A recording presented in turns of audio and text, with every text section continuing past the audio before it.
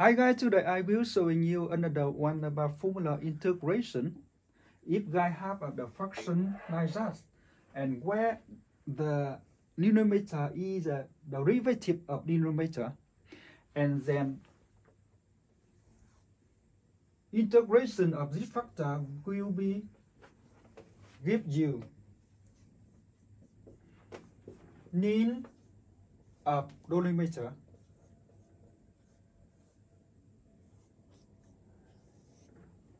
That's formula. Now I give you example for you understand clearly. Integration of cos x over sin x 1. Yes. Now you do differentiation of denominator.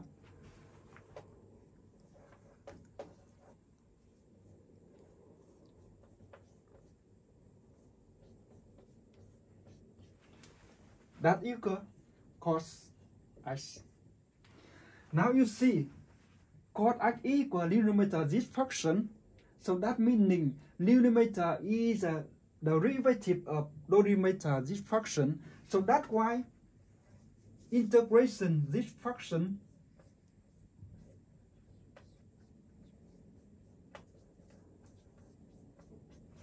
you can use this formula that will give you answer ln of denominator.